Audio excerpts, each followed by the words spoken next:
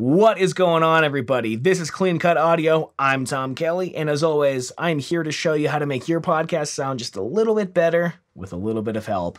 Today, we're going to be ditching the noise gate and teaching you how to eliminate crosstalk, background noise, and just really any unwanted noise at all by using strip silence and manual gating. Play the intro. I forgot we don't have an intro. So if you or anyone that you know is especially skilled in motion graphics, hit me up, hello@cleancutaudio.com. I'm looking for a killer intro to make this channel just rip. Before we get into the video today, I've got a couple things that I want to cover real quick. I have a mountain of microphones at home. I've been having companies send me equipment over the past couple weeks to do a couple gear reviews, shootouts, demos, stuff like that, so that you can really know what equipment you want to buy before you spend the money on it. And we might definitely be doing a couple giveaways, some mics, maybe interfaces. So if you are not subscribed to this channel, make sure you do that. And if you are subscribed, thank you. But let's take it a step further. Ring that bell to make sure you don't miss any of the videos and that you don't miss any of these giveaways. Now let's get into it. Let's talk about noise gates real quick. I know that noise gates are really popular in the podcasting community because, well, they help eliminate noise. The problem with them is we don't really know what they're doing and when, where, all of that important stuff. Two things. It might accidentally cut some breaths out halfway through, make some really awkward edits or cuts that you don't want to be there. Or, more often than not, it will not cut something that you want it to. For example, a cough, a sneeze, someone banging around the microphone, because for some reason people love to do that when they're not talking. A noise gate is an imperfect way to cut unwanted sounds. And how it works is you have a threshold and you say anything below this threshold is noise, get rid of it or severely lower it. Again, the problem is a cough is going to be louder than any threshold that you set because a cough is louder than normal speech typically. So a noise gate won't help you in that instance. So I'm here to champion spending just a little bit, and I mean a little bit of extra time to manually gate your audio. And by that, I mean just cutting stuff. Just delete it, get rid of it. There's a couple tricks. One in particular is called strip silence, and it is a feature that I use on every episode that I do to make sure that each speaker is as focused as possible. Meaning when one person is speaking, I don't want to hear anything from the other person's channel when they're not speaking. Again, sniffling, coughing, getting a drink of water, burping, whatever. You don't want any of that coming through. You want your listener to be laser focused on exactly what is being said and nothing else. Alrighty, here we go. We are in Pro Tools, and what I'm going to be showing you is a typical example of what happens in a recording. Now we have our main track of audio on the top here, and on the bottom is an example of what a guest might do or what a host might do while the other person is speaking. Let's take a listen. Hey, Tom Kelly here, and I am recording a little sample to demonstrate how noise gates will fail you every single time. For example, what I'm saying right now is the important thing, and what's happening on the other track of audio is a distraction, it's noise, it's a barrier to entry for focus. Now, the best thing to do is just get rid of it. All right, so what a lot of people will do is say, put a noise gate so you don't hear what's going on in the other track. The problem is, let's put a noise gate on here. We're going to set this threshold. So let's say we're going to set it on this top track, and we're setting it for a threshold that isn't going to cut out the speech. So let's take a look at what that is going to look like. Hey, Tom Kelly here, and I am recording a little sample to demonstrate how noise gates will fail you every single time. For example, what I'm saying... All right, so this is set so that it's picking up speech and it's kind of getting rid of the rest. So now let's apply that track to what's happening on the bottom here, and you'll hear that it's going to cut this silence out, but what it's not going to do is get rid of the actual noises. Let's take a listen. Good so far. Okay, so a noise gate didn't help in that instance. What would it take for a noise gate to cut out that cough?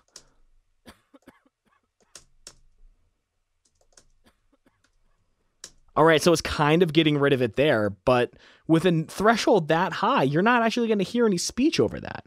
So this is an imperfect system for cutting out noise. So the best thing to do, if you don't want to hear coughs, if you don't want to hear any of that garbage, get rid of your noise gate and just delete it. Like that audio never happened. All right, so there's nothing to distract you. There's no way for that sound to come through because you deleted it. It's gone. You don't need to guess what a noise gate is going to cut and what it's going to leave. Now let's look at this in a practical example. I'm going to hide these two tracks. I'm going to show you an actual episode here. All right, so these are two audio signals recorded in the same room. You can see the top is the signal, the bottom is the bleed. We don't want mic bleed. You don't want that at all. So, again, you could set a noise gate so that it'll leave this and it'll cut this stuff out. But there's a lot of instances where the bleed might get real loud for a second and that might come through, and you don't want that. You want to make sure that you're cutting everything that you want to cut. And the only way to do that is to go through your entire track and you are going to delete.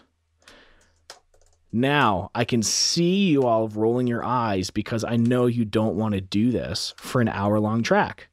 I've heard people tell me I tried to do that once and it took me 4 hours. Let me just say, I do this for every episode. When I do it by hand, I can do an hour-long episode in under 3 minutes. Okay? I also do 4 episodes a day, and I've been doing that for years, so you get pretty fast at it. The problem is you can still go faster. If you know anything about me, you know I'm all about efficiency. So how can you be more efficient? Well, it's called strip silence in Pro Tools. All right, so to get to strip silence, we're going to go in Pro Tools to edit, strip silence. But again, if you care at all about efficiency, you're going to know your hotkeys. You're going to know it's Command U. That's it. It's simple. It's a hotkey. Learn your hotkeys. All right, so the way to look at strip silence is like a gate that you're semi-destructively adding to your signal. It's going to be physically deleting audio that you don't want to be there. And here's the cool thing about it. The first parameter here that we have is the threshold. We're determining what is signal and what is noise. Right now, it's saying anything under 42 decibels is noise. We can see that it thinks everything here is pretty much signal, so we're going to raise our threshold until these white boxes right here, that is showing you what it's going to keep, and anything outside the box it's going to throw away. So we're going to dial this in more. It's still keeping too much noise. You can see all of this right here is noise, and it's keeping some of it. So we're going to keep adjusting that threshold until all the noise is gone. So that's pretty good. That's cutting out a lot of the noise. The problem is it's also cutting out a lot of the signal. So we're going to leave the threshold where it is because we're really focused right now on the noise. And now we're going to start looking at the signal. In order to put some of the signal back into these white boxes, we're going to play with the pads. So we're cutting out too soon here. This is still signal that it's cutting. So we're going to add some of the end pad. And what that's doing is saying, after it drops below 21 decibels, we're going to wait 530 milliseconds to actually cut the signal. And we can see here that it's giving us a little more time before it actually chops that signal off. And we're going to do the same to the start pad, but we're going to do a little bit less. I usually go around 200 milliseconds because in order to make edits more transparent, you want a quick in and a longer fade out, and that will really help hide a lot of these edits. All right, so the last way we can really clean this up is with the minimum strip duration. And what that means is what it considers silence, a strip of that is not allowed to be less than the amount that you set here.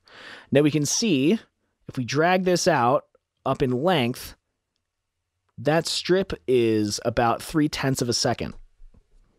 Now it wants to cut that out, but that's probably his breath. So what we can do is actually add time to this minimum strip duration, make it like a second, so that it won't cut anything that's less than a second. This is going to help a lot in not cutting out signal that we actually want. So this is looking pretty good for our step 1 in this process. So I'm going to go ahead and I'm going to hit strip. I'm going to go down to the bottom and hit strip. Now look at that. All of that bleed, all of that crosstalk is gone. And again, this is actually a really good example that I just pulled up on.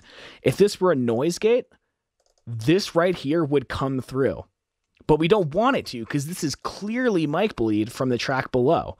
Now that we can physically see what it's allowing to come through and what it's cutting out, we can go through and just delete that, because we know that we don't want it, and we're physically able to see that it was there all along. So that's a good step 1.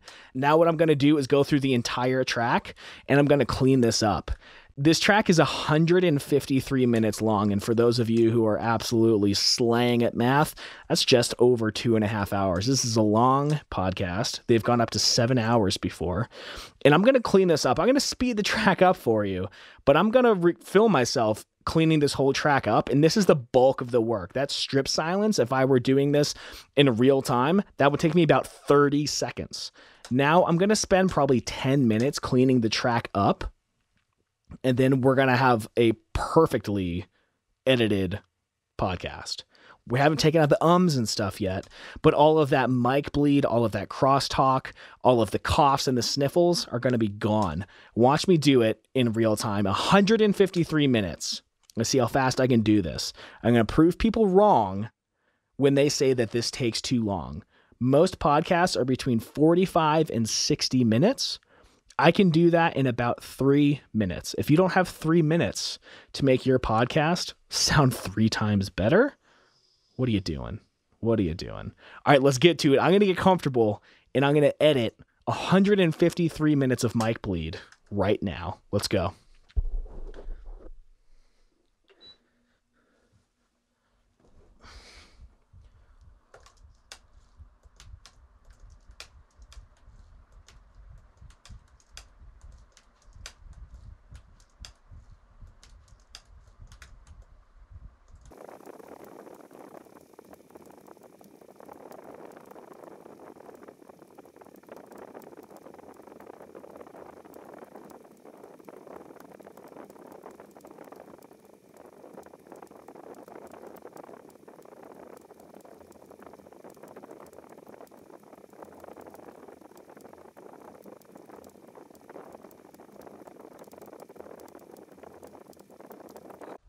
And time.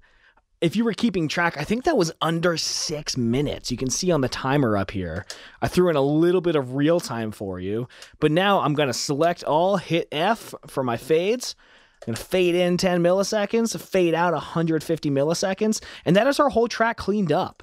And the reason I said semi-destructive earlier is because you can see it deleted all of this information here, but if for some reason, like if this was cut off on accident, you can just drag it back out and it's still there, or you can cut it sooner and throw a fade in there. Now, step 3 is when we actually listen to this whole thing in real time. We play it back and we clean up even further. This is like the really fine tuning editing. But all of that, 5 minutes for a 2.5 hour podcast, all that room sound is going to be severely eliminated. Not just that, but this episode in particular, I've already edited it. I love it. I've already edited it. So I know that they recorded in like an apartment in Manhattan. There's a lot of street noise out there. So if we keep both tracks in here, not only are we getting noise from the mic bleed, we're picking up room sound, which is not good, but also all that traffic noise is being doubled by not eliminating these tracks. So you can have your noise by just deleting it. Again, you can probably do that with a noise gate as well, but let me find something for you here. This right here, this even made it through strip silence. If this were a noise gate, we wouldn't know that this audio was coming through. We wouldn't know that we could just delete it and get rid of it forever, never have to worry about it.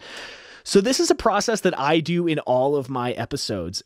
If you record, like I said, remotely, this is even easier because you don't have mic bleed. You don't have to worry about things coming in and out. You can just know that when the one person's talking, delete the entire track on the bottom so that the listener is laser focused on the speaker, on the relevant information. You owe it to yourself, you owe it to your client, and you owe it to your listener. If you don't have a client, if you are your own independent podcaster, you owe it to your listener to give them the best show possible. And focus is hard. It's hard to get someone's attention. Make it as easy as possible to really focus on what your guests or what you are saying by eliminating all of that noise in the background. Now, while my dog walks around here, you'll see that door mysteriously open in a second. There we go. Bye, puppy. I hid a secret in this video. There's a code word. And if you are the first to find that code word and email me, hello@cleancutaudio, you can win a 15-minute free consultation call to make sure that we can get your podcast sounding as good as it possibly can. My consulting rates are usually around $200 an hour. So this is a free 15-minute phone call for you. I'm happy to help you out. And if you have any questions about this, we can chat about that. You can email me any questions that you have if you're not the lucky winner, if you find the code in this video. Email me, hello@cleancutaudio. We'll be back in a little bit with a ton of gear videos, a lot of other tutorials. Some of you have been asking me to cover specific things, and we're going to be back very soon. Don't forget to subscribe. We will be having giveaways, free stuff. Make sure you're around for it. Make sure you're aware of all that's going on. You can check out my website, cleancutaudio.com, to learn more about me, learn more about what we do, and if you think we can help you out with your podcast. But that is it for now. Happy podcasting. And again, make sure your shows sound as good as they possibly can. It is your duty to your audience. They are giving you an hour or so of their attention a week, every other week. People on Facebook have about 7 seconds of someone's attention. You have 60 minutes. People would die for that. Make sure you give back to your audience by giving them good, clean audio. All right, until next time, see ya.